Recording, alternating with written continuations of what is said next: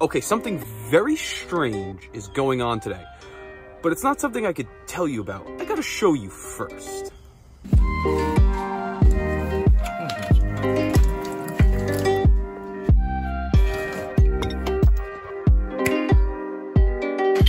Okay, we just replaced that entire tankless coil that was completely rusted out, bolts down to the nubs without a single problem. We didn't have to drill, tap anything. Bolts came out fine, everything disconnected, went back together, no problems. Look, I didn't even get dirty.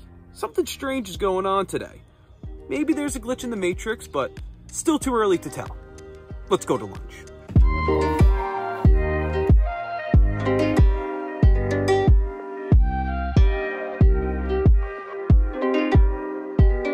You know what one of my absolute favorite parking spots is? And I got it! Not only did I get the spot at the end of the street, it's also in front of a driveway. Talk about a 2-for-1!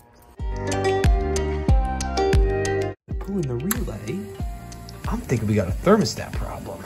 Actually, it would probably help if they turn the thermostat on. Just seems like it's air.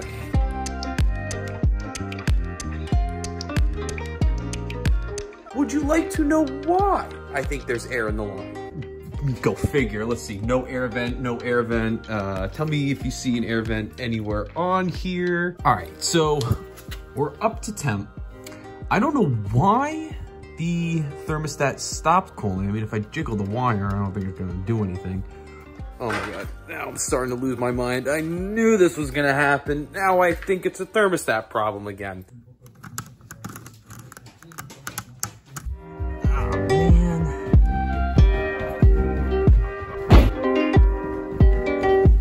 Before I go upstairs, I'm gonna put the batteries in to make sure it works. It works.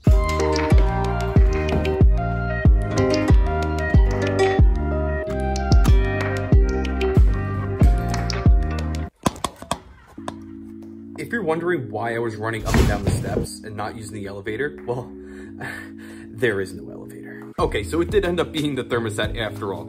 It was just impossible to turn that thing, and when you did, it would kick on, but then decide to shut off randomly, so I just swapped it out, got a new one on.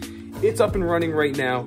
I still hear a little bit of air, so I'm gonna purge that out too. This was a really important lesson I learned today. When you ask someone to do something for you, even if you think you're being very clear, they might not get it. Don't always assume that the person that's listening to you understands the terminology and the lingo that we know. I asked her to turn the thermostat up. She turned it up by a degree. And then a couple minutes later, she went and turned it down. So here I am going crazy trying to figure out why it's not registering and kicking on the relay when it was just because the tenant didn't know, which is totally fine. What I should have done different today was I should have went up and turned the thermostat up and said, I will come back and turn it down. This way I know it is to my satisfaction. And that goes for anything. If a breaker has to be shut off, you shut it off. If a valve has to be closed, you close the valve.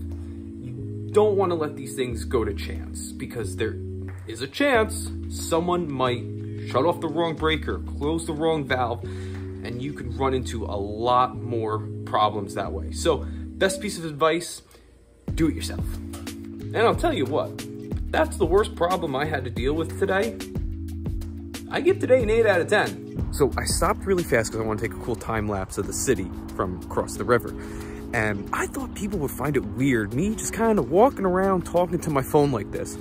No, you know what they stare at the most?